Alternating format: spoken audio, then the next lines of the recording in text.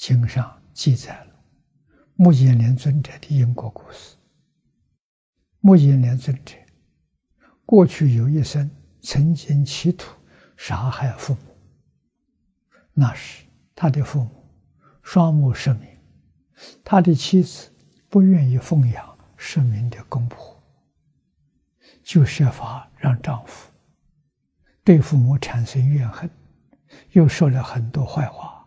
建立他们的感情，最后说是丈夫杀害父母。她的丈夫受到妻子的蛊惑，竟然真的生起谋害父母的恶心。按照计划，有一天他带着父母外出，要经过一个森林，在森林里面，他假装强盗来了，然后拿起预备好的木棒，狠狠地打父母，想要把他们打死。没想到就在他痛打父母的时候，他的父母不是呼唤儿子来救自己，而是呼唤儿子赶快逃命，不要被强盗所害。他被父母的慈爱感动了，最后的良心发现，跪下来向父母坦诚自己的过错。由于企图杀害父母的恶念，他那一生断命，死后躲在地狱里，受很长的痛苦煎熬。离开地狱之后，还受畜生恶鬼道的苦，后来转生为人，500世当中，每一世都是骨头被打碎而死，乃至最后到了身为目犍连这一世也不例外。虽然他跟随佛陀出家修行，证得阿罗汉果，成为佛陀座下神通第一的大弟子，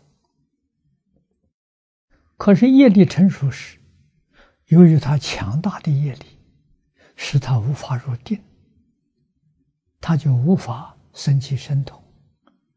这就是所谓神通不敌业力。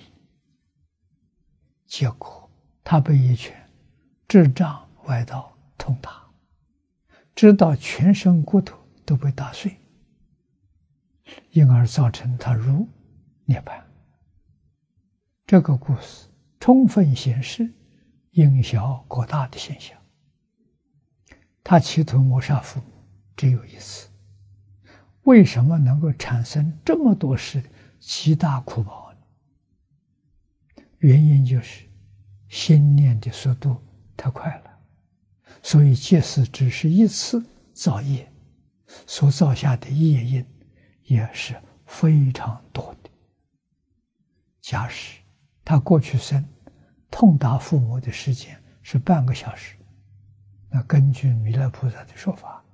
，1秒钟按弹指7次算，1秒钟就种下2240兆个企图杀害父母的极重恶业，半个小时就再乘上1800倍，